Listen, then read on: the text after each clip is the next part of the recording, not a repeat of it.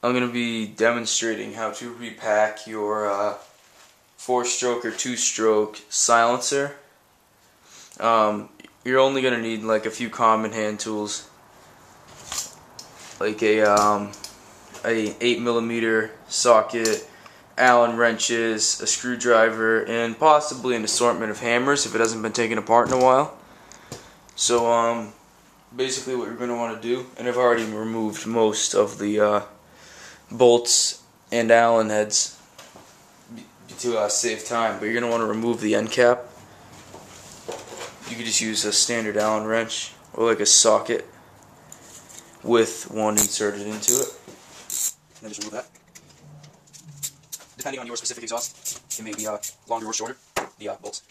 And then your end cap should come right off. Then just set that aside. Now what you're going to want to do is you're basically going to have an insert right in the back of your silencer that you're going to have to pop out. Some you'll have to put a screwdriver inside in between the core and the pipe and like pry it out. Others, like this BBR pipe right here, you have to go from the outside and pry it out. Just be careful not to chip your anodizing. But first, remove the 3, generally 8mm bolts around the can of the pipe.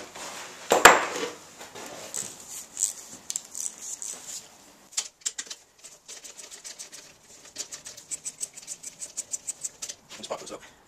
Set those aside. What you're going to want to do is take a flat blade screwdriver and just gently pry against it, and you'll start to see it come out little by little. Just do it evenly and it should pop out pretty easy. So after that, I'll show you what to do next. Okay, so now I'm just gonna start working it all around, left to right. Like I said, be careful of the anodizing on the pipe. You can also get back here and kind of tap it with a hammer if it's stuck in there good. I've had this in part before, so it's no big. Just gently pry it to the bottom. Gloves would help once you get to this part because it is going to get messy. And just popped out. So now that you have your end cap out, set that aside. You can set your screwdriver aside. And now you're going to have this. This is your exhaust packing and core. Right there. What you're going to want to do is, definitely with gloves, reach in, use a thumb and an index finger, or a pair of pliers, if you would, and just pry it out. Mine's giving me a little bit of trouble, so I'm probably going to grab a pair of pliers, and try to work it out that way, because I don't remember cutting my fingers, because sometimes you can develop savage edges from over time just repacking it. So then just gently work it out, like that. It's going to pop out. And now just keep on sliding it up.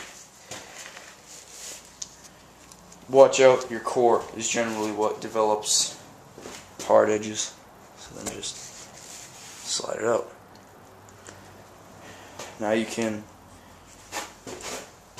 I would recommend using the floor, not your workbench, because you're going to get it dirty. Just get a kneeling pad or whatever, and then just separate the core from your packing. Remember which way the core goes in. Mark it with a Sharpie or whatever. My end's kind of flared out rather, so I'm not going to forget. Set that aside. Now you have your packing. This packing is in pretty bad shape. It's cracked and falling apart. I'm sure this pipe probably hasn't been repacked by the dumbass who sold it to me. So that's what I'm going to be doing.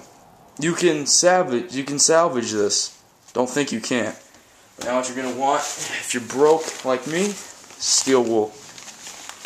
It's a great substitute for muffler packing. So just get a ball of steel wool.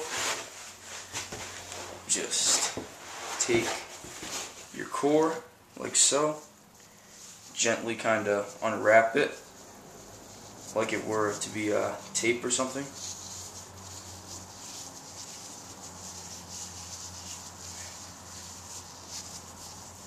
Like this, and just break it. And then you're going to want to kind of fold it up and just start wrapping it around the core. So, just get a good even layer from front to back. Don't go too far back, because then you might have fitment issues with your cap that holds it all in. But yeah, I'll be right back when I get this all done. Okay, so I've got it pretty good right here. So I'm gonna do like 2 more rolls of it, just towards the end where it sticks into where it meets with the pipe, because you just don't want to run around there. I can almost bet the first time you try with steel wool, it's gonna turn out like shit. My first time, it actually made it a little worse, but yeah, it's not too bad. So just roll it as tight as you can. I've used electrical tape along the whole way. There's another good reason for it is it helps compact the steel wool, so it lets you fit more on. And once the tape burns off, it'll expand and just fill all those crevices that you could normally get. So yeah, I'd say 1 more. We should be all good. Just a tip, try not to get any freaking steel wool on you, because the bees stinging you very lightly. It freaking hurts. That's kind of a good reason to wear gloves, even though you're not really dealing with messy things when you're just putting it on. Some will unroll smoother than others. I mean, this one's kind of a crappy one. But this is the last one. You want a real tight fit. Just fit it towards the end. And then just use your tape. This electrical tape's reaching the end of its life, so you gotta be kind of conservative with it. Okay. So now, you should have something similar to this. That looks like a robot penis. Anyway, so I'm going to want to kind of fit it into your hole. Like so. Just press it in with your fingers. You want a real tight fit. This is where taping would help, because now it's going to keep it in place. Just press it in with your fingers. It's okay if a little peels back. I mean, it's only going to end up in there anyway, so you next step. Press it in. Okay, so now that you've got it slid in and have the coupler made properly, you're going to want to get a screwdriver, and also make sure that this hole's still around if you get any hammering, and just force the packing into the pipe. Press it on as much as you can. So, force it down. And now you notice a lot of space. Now you'll use some light steel. Start the last roll, go back, and just rip a little bit off. Steel piece, just continue working, and roll it until you can fill it to the process. For example, just pop in there, put some screwdriver, and it's a little bit tedious task. Just fill it off, just force it in. Make sure that the pipe is even in there. And you don't get it pretty close to the bubbles, not too far, roll it out. Just kind of press it in place, like so. Just force it in. As you can see, I'll sleep.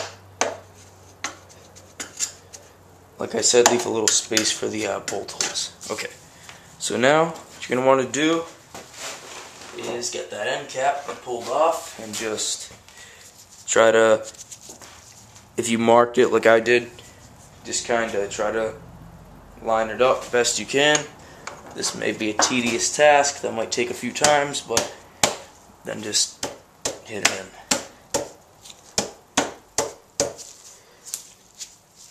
Like so, and just make. Alright, now that you repacked it, you should have some pretty good results.